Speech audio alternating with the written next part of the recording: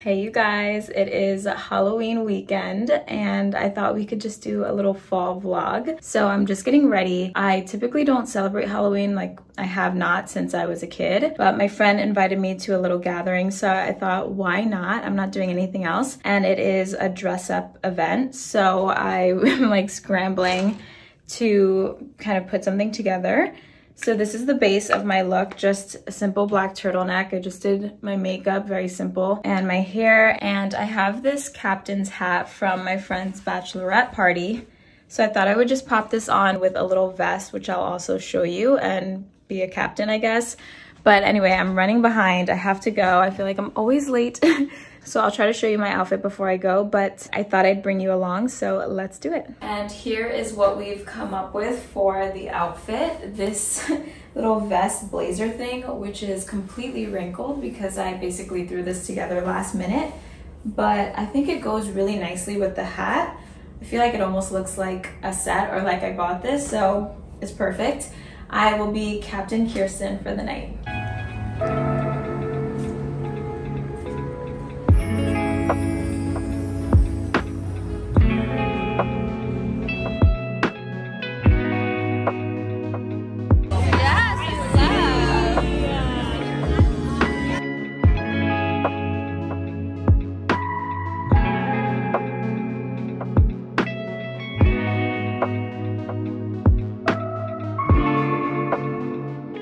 Alright you guys, I'm back home. It is currently 1:37 in the morning, but the costume was a hit.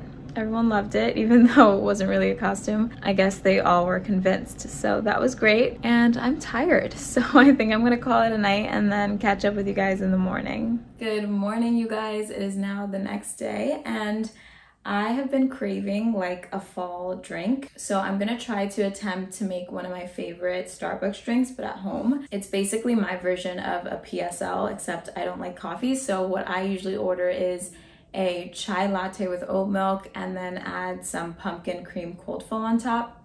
So good with a little cinnamon. So I'm gonna try to make it myself. I'm gonna use my standard chai recipe, which is just the concentrate from Trader Joe's and my milk. And I'm gonna skip the brown sugar creamer so that I can make my own cold foam, and we'll see how that goes. So I thought I would show you guys how I do that, and if it's a good recipe, then you could also try it at home while saving money and not spending it at Starbucks. So here we go.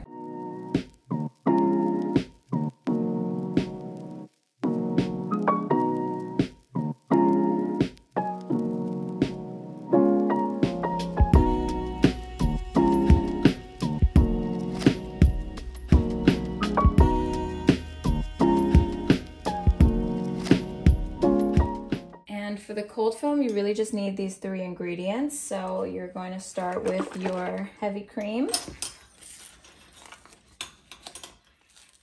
And you can add 3 tablespoons of this into a jar. We've got 1, 2, 3. Now you'll need some 2% milk, and this time you'll just add 2 tablespoons of this. The last ingredient is your vanilla syrup, which you'll add 1 tablespoon of.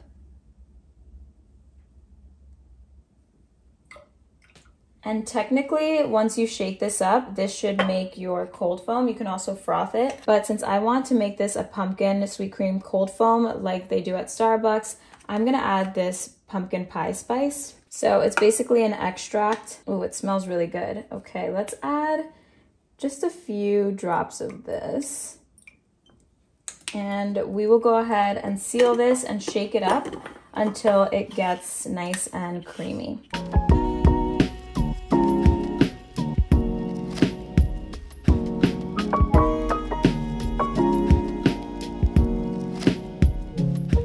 We're gonna add some ice to the chai, and then we can go ahead and top it off with our cold foam.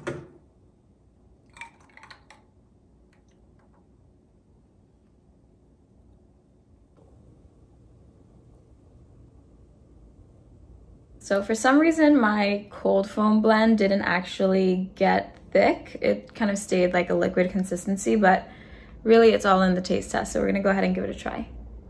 I'm gonna go ahead and mix this up so that it blends together, but so good. And now that our fall drink is complete, I can go ahead and do a little haul for you guys.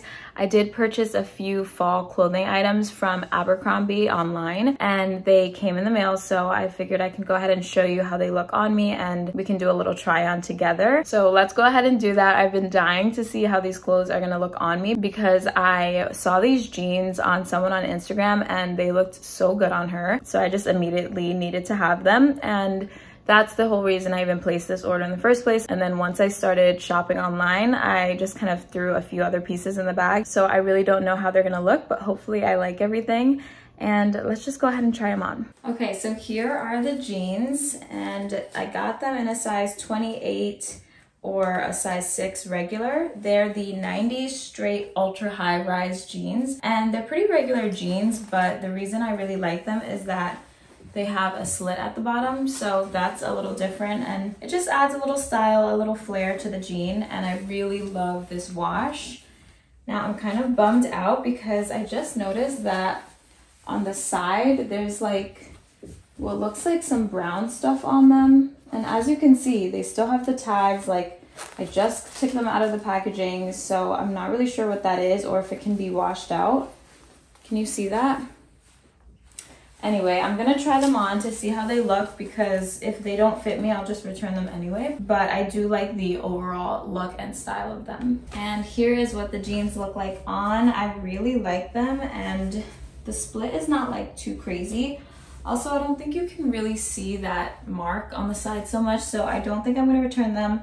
I really like how they look. And like I said, I love the bottom. It's not too flared or anything like that. It's just like the perfect amount. So yeah, I think these are definitely a keep item. And now I'm gonna show you the next piece. So the next thing I got is a shacket, which I do have quite a few of already, but I fell in love with this color and I just really liked the plaid and the purple. So I thought this would be a nice addition to my closet. This was expensive. It retails for $160, but I did get like a 20% off, I think. But still, it was like $100, which is way too much for a shacket. But I don't know, I just really like the color. So let's try it on. All right, here's what it looks like. I got this in a size medium because I tend to like my jackets a little oversized.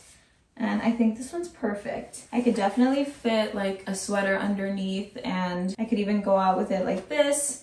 I could wear it like almost like a dress with boots, but then I could also style it with jeans like I'm wearing now and a shirt.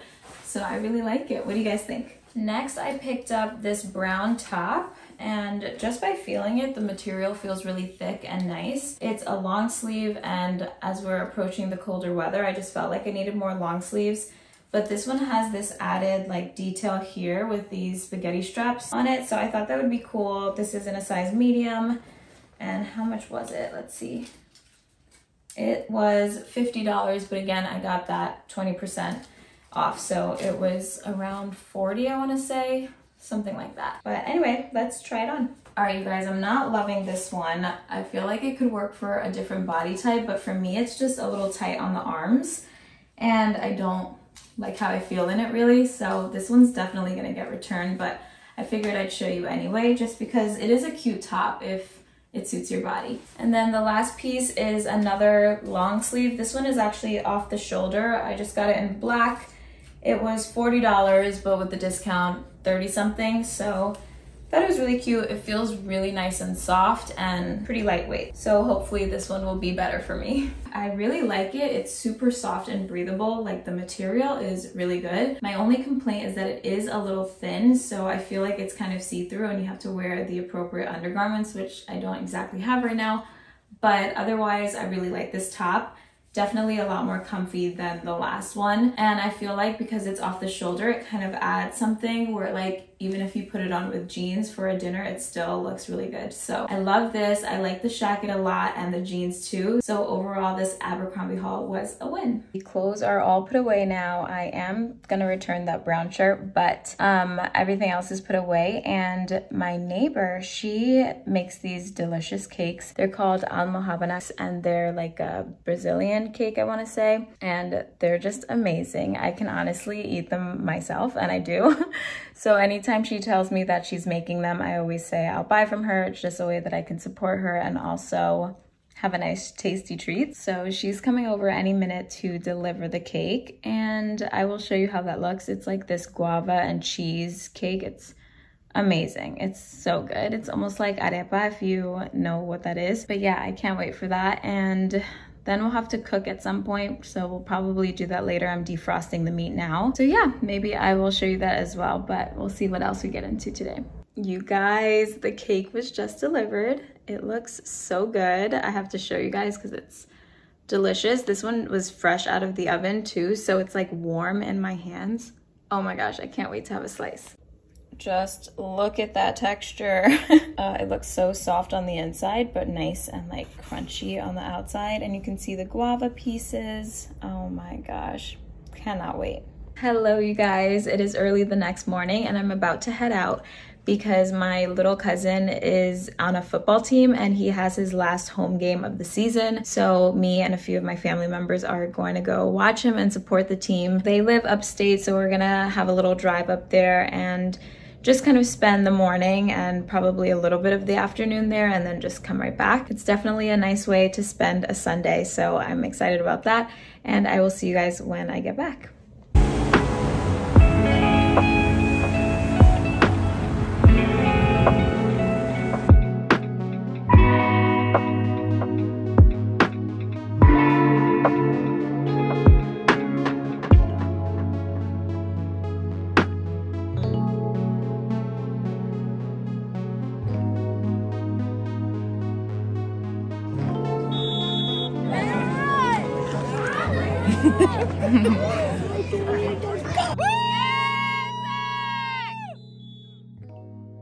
Hey you guys, I am back from the game and I just got cozy in this little hoodie, but my cousin's team won like 30 something to 0. It was such a good game.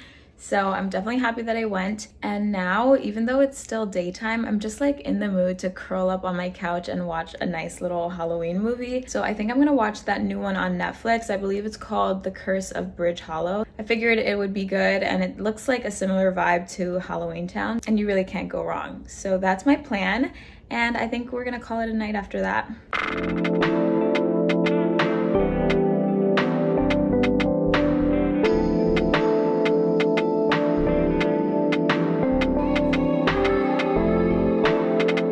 Hey you guys, it's Halloween day now. I ended up dressing like a lion for the kiddos. I just had on this onesie, which was really hot actually because it is an oddly hot Halloween this year, but we made it through the day and now I'm home and getting ready to prepare for the trick-or-treaters. So we'll see if any kiddos come by, but aside from that, I am just gonna probably make dinner and hang out here for the rest of the day. So I hope you enjoyed this little fall weekend vlog and hanging out with me for some Halloween fun, and I will see you guys in my next video. Thank you for watching. Bye.